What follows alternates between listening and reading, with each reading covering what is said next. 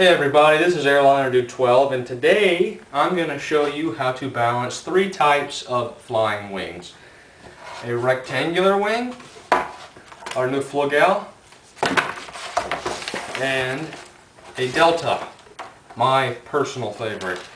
Okay, let's start off with the simplest one first. A rectangular wing is probably the most simplest wing of all.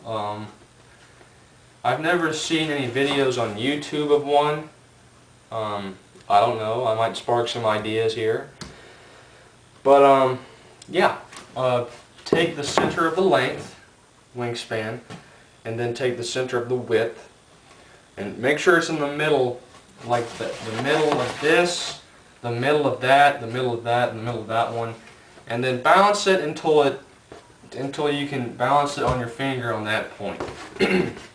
Now, the formulas for most flying wings like this are center of gravity has to be 25% back from the leading edge, or if it's one of these, it has to be back from the 25% of the wing root, cord or whatever.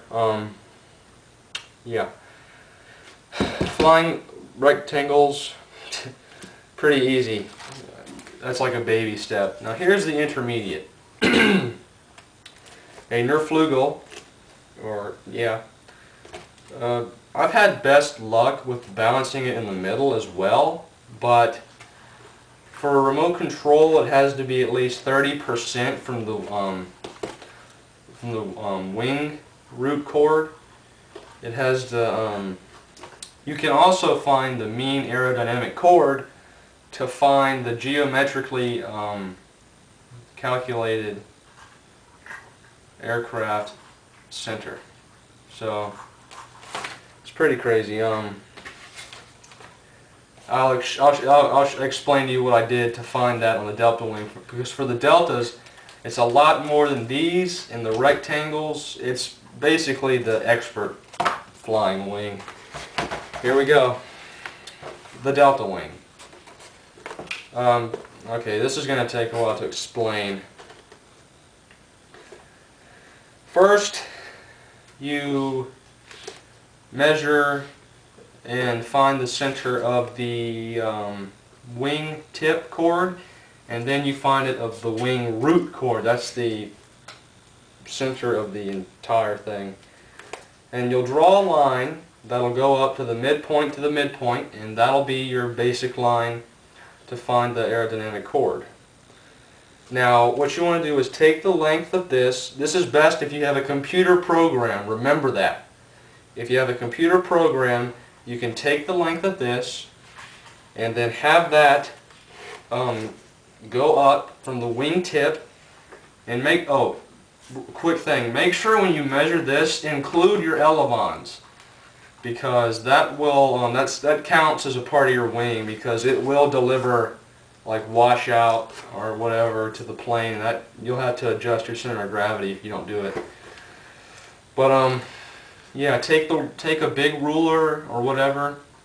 This is 19 inches. What I had to do, like probably take a slab of this and put it on the floor going up 19, and then you take this was like 6 or 5 inches, and then you do that from the trailing edge, and then you connect those with like I had like a big 37-inch, basically a stainless steel ruler, and I got this right here. That was my mean aerodynamic cord. That's where all the air is basically going to be focused on the wing. And what you want to do is you want to draw a straight line down, and then here's the tricky part, which most people don't get. Only from this line that you just made up, go back 25% from the leading edge of that line, not the entire thing, just from that line. And then put a straight line horizontally from that, and that will be your aircraft center in the middle. Put a little dot. The aircraft center is basically where the motor is located, because that's where not all of it will be focused on that. But I like to make mid wings. They're a lot, they're a lot more stable a little bit, I think. And one more thing. This is the last step, and then you've got a flying wing.